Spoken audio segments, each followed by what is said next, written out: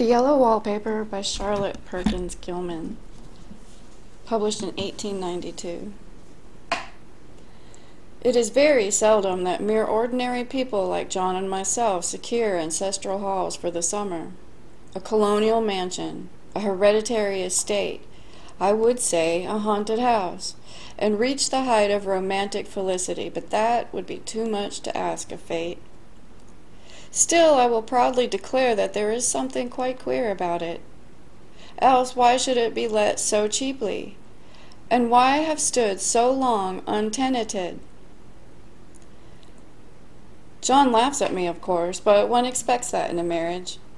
John is practical in the extreme. He has no patience with faith, an intense horror of superstition, and he scoffs openly at any talk of things not to be felt and seen and put down in figures. John is a physician, and perhaps, I would not say it to a living soul, of course, but this is dead paper and a great relief to my mind. Perhaps that is one reason I do not get well faster. You see, he does not believe I am sick. And what can one do? If a physician of high standing and one's own husband assures friends and relatives that there is really nothing the matter with one but temporary nervous depression, a slight hysterical tendency, what is one to do? My brother is also a physician and also of high standing, and he says the same thing. So I take phosphates or phosphites, whichever it is, and tonics and journeys and air and exercise, and am absolutely forbidden to work until I am well again. Personally, I disagree with their ideas. Personally, I believe that congenial work with excitement and change would do me good. But what is one to do?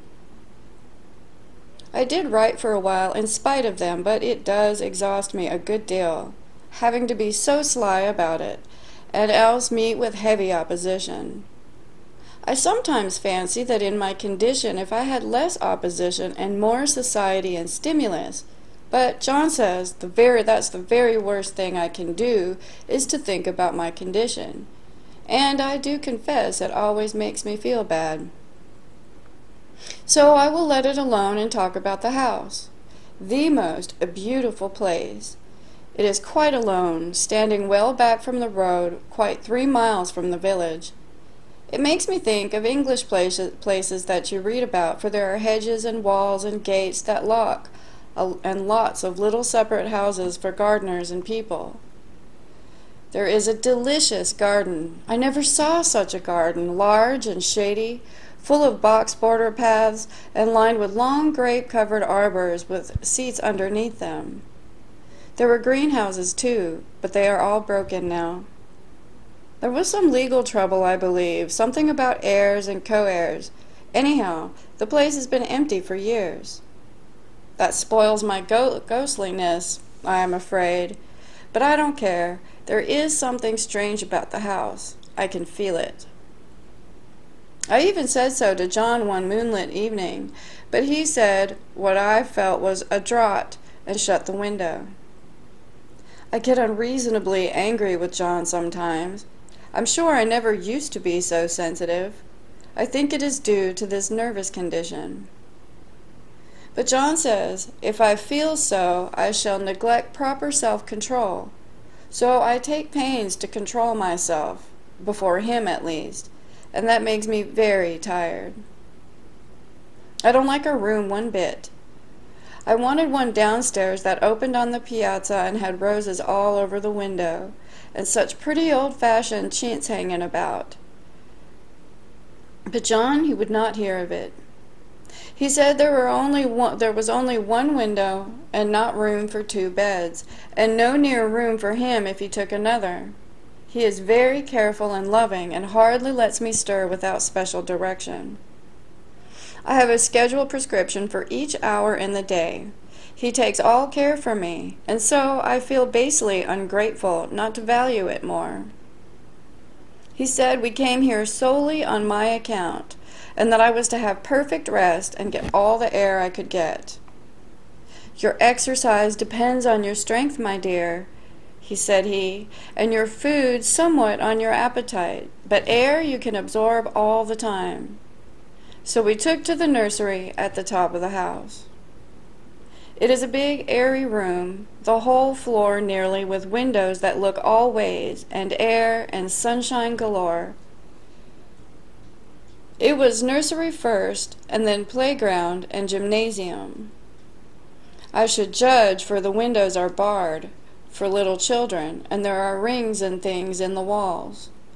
The paint and paper look as if a boys' school had used it. It is stripped off, the paper, in great patches all around the head of my bed, about as far as I can reach, and in a great place on the other side of the room, low down. I never saw worse paper in my life. One of those sprawling, flamboyant patterns committing every artistic sin. It is dull enough to confuse the eye in following, pronounced enough to constantly irritate and provoke study. And when you follow the lame, uncertain curves for a little distance, they suddenly commit suicide, plunge off at outrageous angles, destroy themselves in unheard-of contradictions. The color is repellent, almost revolting, a smoldering, unclean yellow, strangely faded by the slow-turning sunlight. It is a dull yet lurid orange in some places, a sickly sulphur tint in others. No wonder the children hated it. I should hate it myself if I had to live in this room long. There comes John. I must put this away. He hates to have me write a word. We have been here 2 weeks, and I haven't felt like writing before since that first day. I am sitting by the window now, up in this atrocious nursery, and there is nothing to hinder my writing as much as I please, save the lack of strength. John is away all day, and even some nights when his cases are serious. I am glad my case is not serious, but these nervous troubles are dreadfully depressing.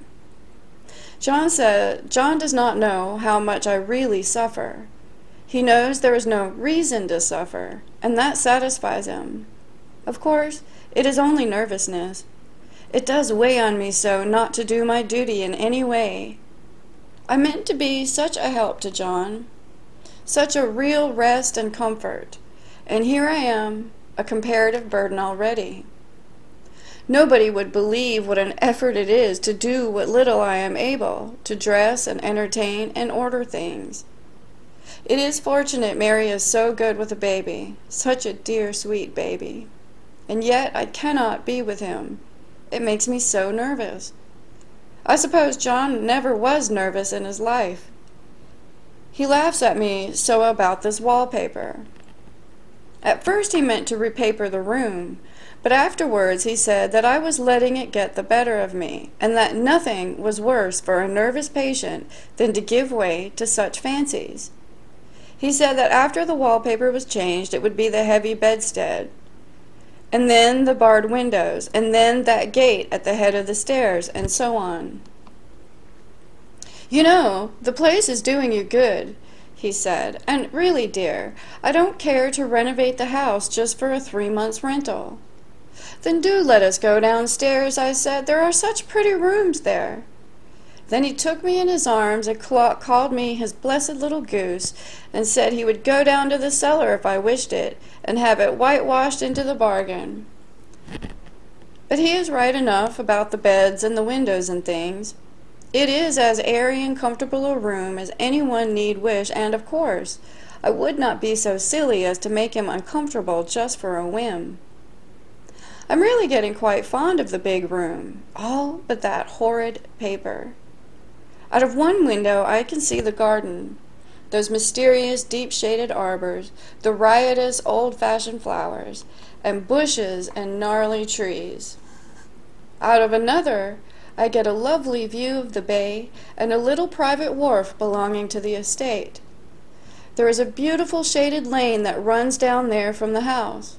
I always fancy seeing people walking in these numerous paths and arbors. but John has cautioned me not to give way to fancy in the least.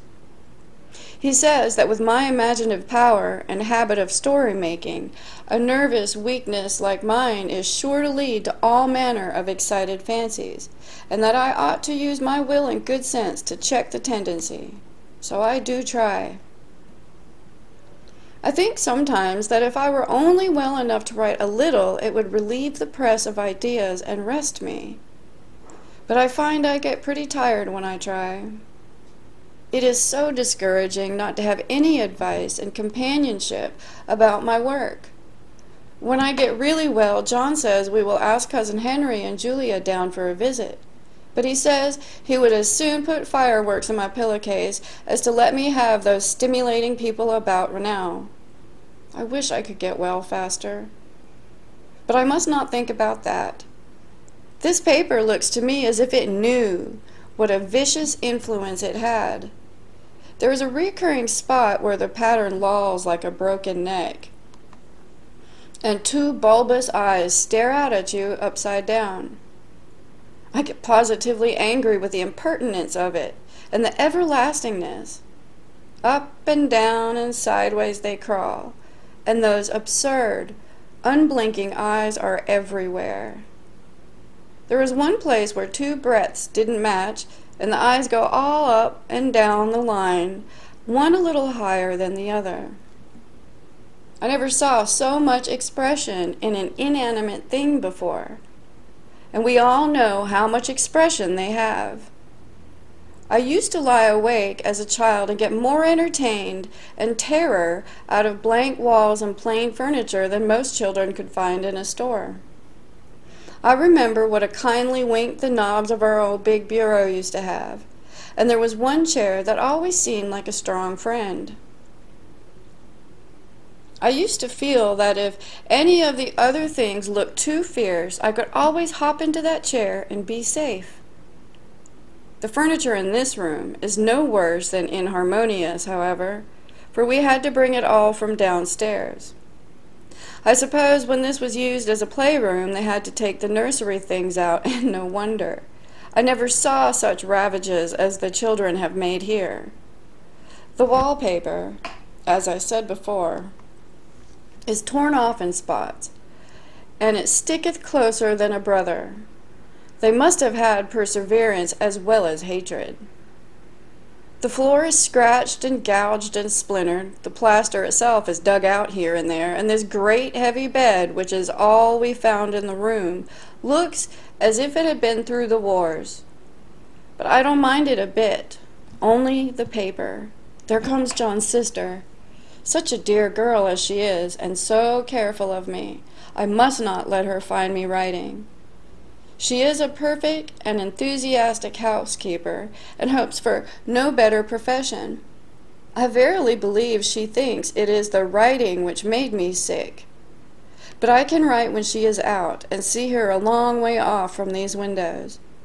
There is one that commands the roads, a lovely, shaded, winding road, and one that looks just off over the country, a lovely country too, full of great elms and velvet meadows. This wallpaper has a kind of sub-pattern in a different shade, a particularly irritating one, for you can only see it in certain lights, and not clearly then. But in the places where it isn't faded, and where the sun is just so, I can see a strange, provoking, formless sort of figure that seems to skulk about behind that silly and conspicuous front design. There's Sister on the stairs. Well, the 4th of July is over. The people are gone, and I am tired out. John thought it might do me good to see a little company, so we just had Mother and Nellie and the children down for a week. Of course, I didn't do a thing. Jenny sees to everything now, but it tired me all the same. John says if I don't pick up faster, he shall send me to Weir Mitchell in the fall, but I do not want to go there at all. I had a friend who was in his hands once, and she says he is just like John and my brother, only more so. Besides, it is such an undertaking to go so far.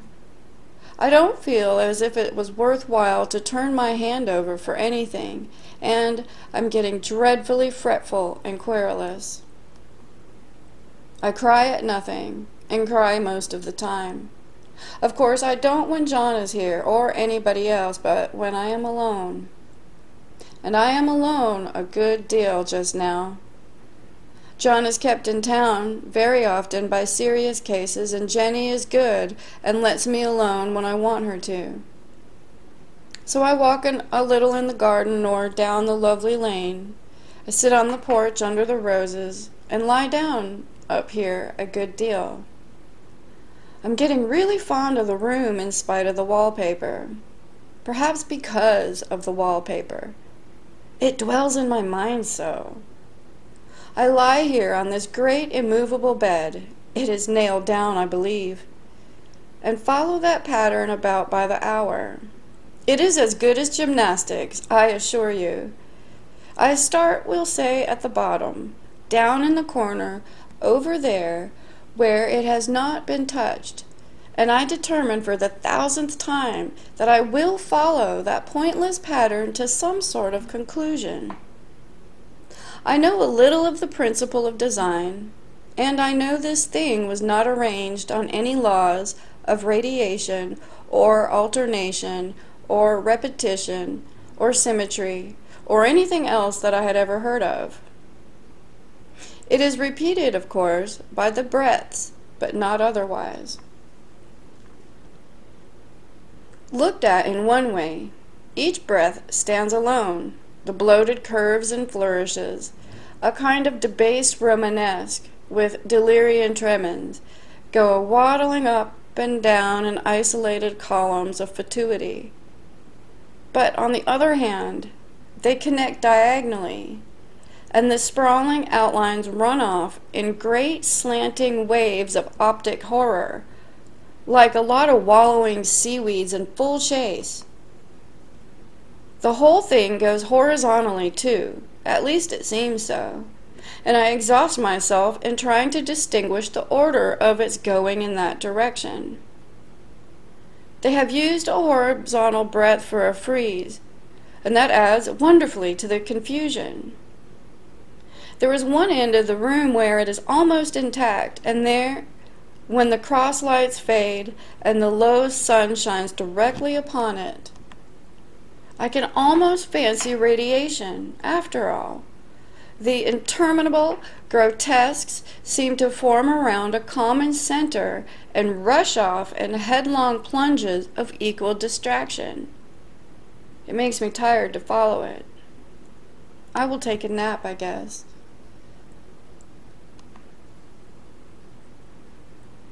I don't know why I should write this. I don't want to. I don't feel able. And I know John would think it absurd, but I must say what I feel and think in some way. It is such a relief. But the effort is getting to be greater than the relief. Half the time now I am awfully lazy and I lie down ever so much. John says I mustn't lose my strength and has me take cod liver oil, lots of tonics and things, to say nothing of ale and wine and rare meat. Oh, dear John, he loves me so very dearly and hates to have me sick. I tried to have a real earnest, reasonable talk with him the other day and tell him how I wished that he would let me go and make a visit to Cousin Henry and Julia. But he said I wasn't able to go, nor able to stand it after I got there, and I did not make out a very good case for myself, for I was crying before I had finished. Oops. It is getting to be a great effort for me to think straight. It's just this nervous weakness, I suppose. Oh, and dear John, he gathered me up in his arms, and he just carried me upstairs and laid me on the bed and sat by me and read to me until he had tired my head. He said I was his darling and his comfort and all that he had, that I must take care of myself for his sake and keep well. He says no one but myself can help me out of it, that I must use my will and self-control and not let my silly little fancies run away with me. There's one comfort. The baby is well and happy, and does not have to occupy this nursery with the horrid wallpaper. If we had not used it, that blessed child would have. What a fortunate escape. Why, I wouldn't have a child of mine, an impressionable little living thing, live in such a room for worlds. I never thought of it before, but it is lucky that John kept me here. After all, I can stand it so much easier than a baby can, you see. Of course, I never mention it to them anymore. I am too wise. But I keep watch of it all the same. There are things in that paper that nobody knows but me, or ever will. Behind that outside pattern, the dim shapes get clearer every day. It is always the same shape, only very numerous. It is like a woman stooping down and creeping about behind that pattern. I do not like it a bit. I wonder, I begin to think, I wish John would take me away from here. It is so hard to talk with John about my case because he is so wise, and because he loves me so. But I tried it last night. It was moonlight. The moon shines in all around just as the sun does. I hate to see it sometimes. It creeps so slowly, and always comes in by one window or another. John was asleep, and I hated to wake him, so I kept still and watched the moonlight on that undulating wallpaper till I felt creepy. The faint figure behind seemed to shake the pattern, just as if she wanted to get out. I got up softly and went to feel and see if the paper did move. And when I came back, John was awake. "What is it, little girl?" he said. "Don't go walking about like that. You'll get cold." I thought it was a good time to talk, so I told him that I really was not gaining here and that I wished he would take me away. "Why, darling," he said, "our lease will be up in 3 weeks, and I can't see how to leave before. The repairs are not done at home, and I cannot possibly leave town just now. Of course, if you were in any danger, I could and would, but you really are better, dear, whether you can see it or not. I'm a doctor, dear, and I know. You are gaining flesh and color, your appetite is better. I feel really much easier about you now." "I don't weigh a bit more," said I, "nor as much, and my appetite may be better in the evening when you are here, but it is worse in the morning when you are away." "Bless her little heart," said he with a big hug. "She shall be as sick as she pleases. But now let's improve the shining hours by going to sleep and talk about it in the morning." "And you won't go away?" I asked gloomily. "Why, how can I, dear? It is only 3 weeks more, and then we will take a nice little trip for a few days while Jenny is getting the house ready. Really, dear, you are better."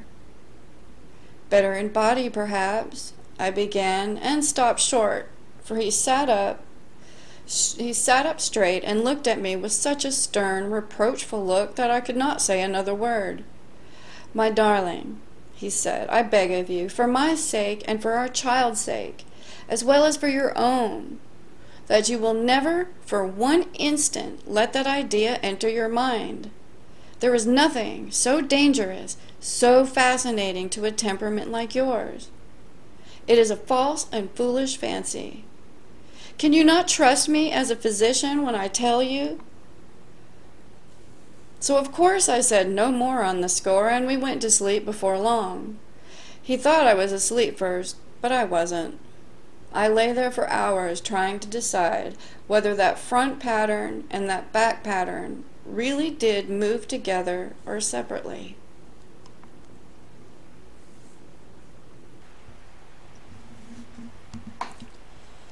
On a pattern like this, by daylight, There is a lack of sequence, a defiance of the law. This is a constant irritant to a normal mind. The color is hideous enough and unreliable enough and infuriating enough, but the pattern is torturing. You think you have mastered it, but just as you get well underway in following, it turns a back somersault, and there you are. It slaps you in the face, knocks you down, and tramples upon you. It is like a bad dream. The outside pattern is a florid arabesque, reminding one of a fungus. If you can imagine a toadstool in joints,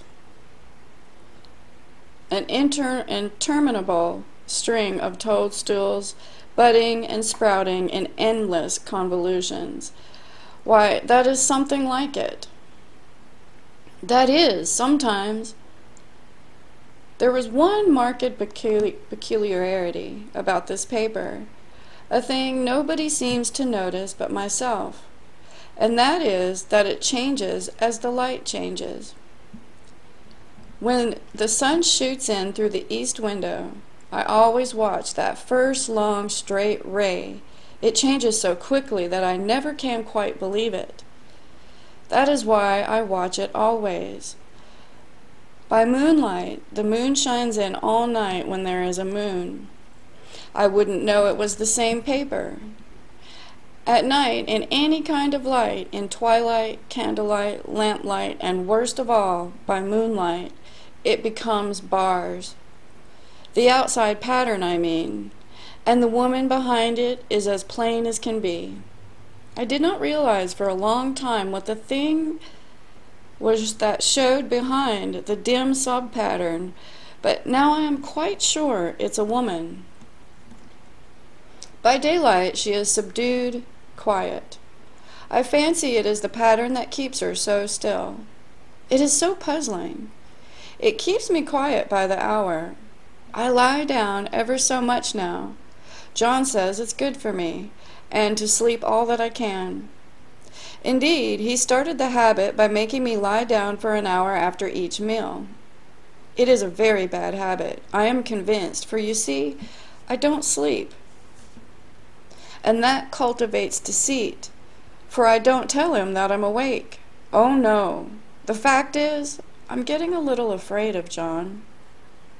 He seems very queer sometimes, and even Jenny has an inexplicable look. It strikes me occasionally, just as a scientific hypothesis, that perhaps it is the paper. I have watched John when he did not know I was looking, and come into the room and suddenly on most innocent excuses, and I've caught him several times looking at the paper, and Jenny too. I caught Jenny with her hand on it once. She didn't know I was in the room, and when I asked her in a very quiet voice, with the most restrained manner possible, what she was doing with the paper, she turned around as if she had been caught stealing and looked quite angry, asked me why I should frighten her so.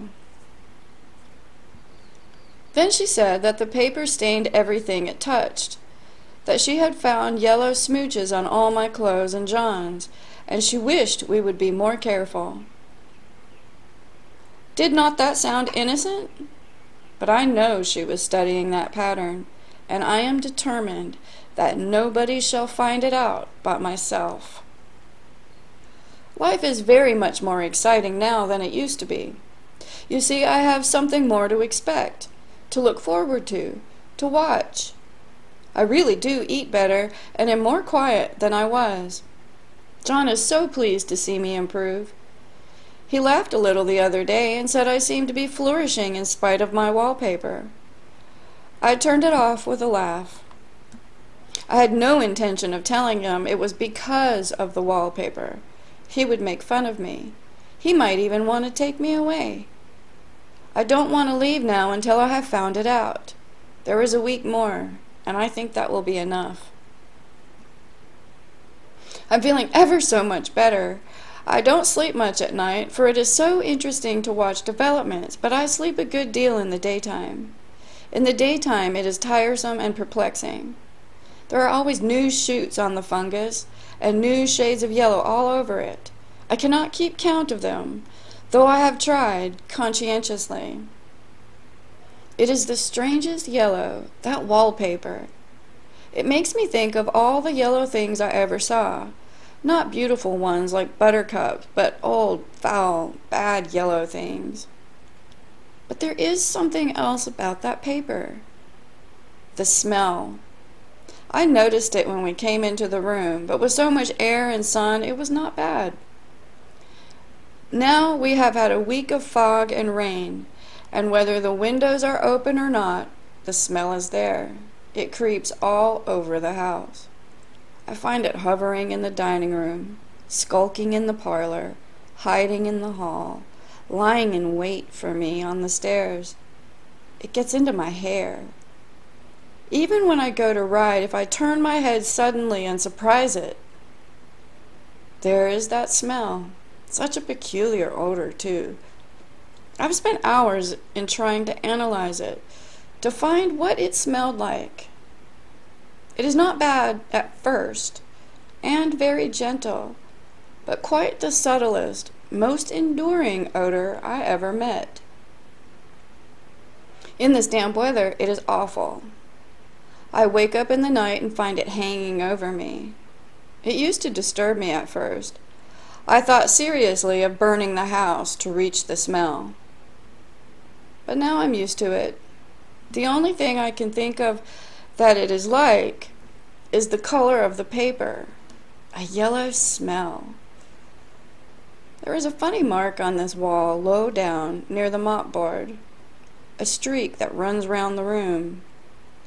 It goes behind every piece of furniture except the bed, a long, straight, even smooch, as if it had been rubbed over and over. I wonder how it was done and who did it and what they did it for. Round and round and round and round and round. It makes me dizzy. I really have discovered something at last. Through watching so much at night when it changes so, I have finally found out. The front pattern does move, and no wonder. The woman behind shakes it. Sometimes I think there are a great many women behind, and sometimes only one, as she crawls around fast, and her crawling shakes it all over. Then in the very bright spots she keeps still, and in the very shady spots she just takes hold of the bars and shakes them hard. And she is all the time trying to climb through. But nobody could climb through that pattern, it strangles so. I think that is why it has so many heads. They get through, and then the pattern strangles them off and turns them upside down and makes their eyes white. If those heads were covered or taken off, it would not be half so bad. I think that woman gets out in the daytime. And I'll tell you why privately. I've seen her. I can see her out of every one of my windows. It is the same woman, I know, for she is always creeping, and most women do not creep by daylight. I see her in that long shaded lane, creeping up and down. I see her in those dark grape arbors, creeping all around the garden. I see her on that long road under the trees, creeping along, and when carriages come, she hides under the blackberry vines. I don't blame her a bit. It must be very humiliating to be caught creeping by daylight. I always lock the door when I creep by daylight. I can't do it at night, for I know John would suspect something at once. And John is so queer now that I don't want to irritate him. I wish he would take another room. Besides, I don't want anybody to get that woman out at night but myself. I often wonder if I could see her out of all the windows at once, but turn fast as I can only see out one at a time. And though I always see her, she may be able to creep faster than I can turn. I have watched her sometimes away off in the open country, creeping as fast as a cloud shadow in high wind. If only that top pattern could be gotten off from the under one. I mean, to try it, little by little. I have found another funny thing, but I shan't tell it at this time. It does not do to trust people too much. There are only 2 more days to get this paper off, and I believe John is beginning to notice. I do not like the look in his eyes. And I heard him ask Jeannie a lot of professional questions about me. She had a very good report to give. She said I slept a good deal in the daytime. John knows I don't sleep very well at night, for all I'm so quiet. He asked me all sorts of questions, too, and pretended to be very loving and kind, as if I couldn't see through him. Still, I don't wonder what he acts so. Sleeping under this paper for 3 months, it only interests me, but I feel sure John and Jenny are secretly affected by it. Hurrah! This is the last day, but it is enough. John is to stay in town overnight and won't be out until this evening. Jenny wanted to sleep with me, the sly thing, but I told her I should undoubtedly rest better for a night all alone. That was clever, for really I wasn't alone a bit. As soon as it was moonlight, and that poor thing began to crawl and shake the pattern, I got up and ran to help her. I pulled and she shook. I shook and she pulled. And before morning we had peeled off yards of that paper, a strip about as high as my head and around half the room. And then when the sun came and that awful pattern began to laugh at me, I declared I would finish it today. We go away tomorrow, and they are moving all my furniture down again to leave things as they were before. Jenny looked at the wall in amazement, but I told her merrily that I did it out of pure spite at the vicious thing. She laughed and said she wouldn't mind doing it herself, but I must not get tired. How she betrayed herself that time. But I am here, and no person touches this paper but me, not alive. She tried to get me out of the room. It was too patent. But I said it was so quiet and empty and clean now that I believed I would lie down again and sleep all I could, and not to wake me even for dinner. I would call when I woke. So now she's gone, and the servants are gone, and the things are gone, and there is nothing left but the great bedstead nailed down with the canvas mattress we found on it. We shall sleep downstairs tonight and take the boat home tomorrow. I quite enjoy the room. Now it is bare again. How those children did tear about here. This bedstead is fairly gnawed, but I must get to work. I have locked the door and thrown the key down into the front path. I don't want to go out, and I don't want anybody to come in until John comes. I want to astonish him. I've got a rope up here that even Jenny did not find. If that woman does get out and tries to get away, I can tie her. But I forgot I could not reach far without anything to stand on. This bed will not move. I tried to lift and push it until it was lame, till I was lame. And then I got so angry I bit off a little piece at one corner, but it hurt my teeth. Then I peeled off all the paper I could reach standing on the floor. It sticks horribly, and the pattern just enjoys it. All those strangled heads and bulbous eyes and waddling fungus growths just shriek with derision. I'm getting angry enough to do something desperate. To jump out of the window would be an admirable exercise, but the bars are too strong to even try. Besides, I wouldn't do it. Of course not. I know well enough that a step like that is improper and might be misconstrued. I don't like to look out of the windows even. There are so many of those creeping women. And they creep so fast. I wonder if they all come out of that wallpaper, as I did. But I am securely fastened now by my well-hidden rope. You don't get me out in that road there. I suppose I shall have to go back behind the pattern when it comes night, and that is hard. It is so pleasant to be out in this great room and creep around as I please. I don't want to go outside. I won't, even if Jenny asks me to. For outside, you have to creep on the ground, and everything is green instead of yellow. But here, I can creep smoothly on the floor, and my shoulder just fits in that long smooch around the wall, so I cannot lose my way. Why, there's John at the door. It is no use, young man. You can't open it. How he does call and pound. Now he's crying for an axe. It would be a shame to break down that beautiful door. John, dear, I said in the gentlest voice, the key is down by the front steps, under a plantain leaf. That silenced him for a few moments. Then he said, very quietly indeed, "Open the door, my darling." "I can't," said I. "The key is down by the front door, under a plantain leaf." And then I said it again, several times, very gently and slowly, and said it so often that he had to go and see, and he got it, of course, and came in. He stopped short by the door. "What is the matter?" he cried. "For God's sakes, what are you doing?" I kept on creeping just the same, but I looked at him over my shoulder. "I've got out at last," said I. "In spite of you and Jane.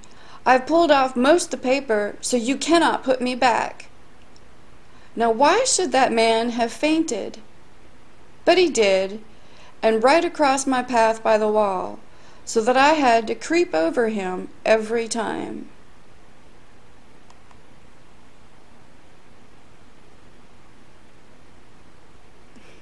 The end.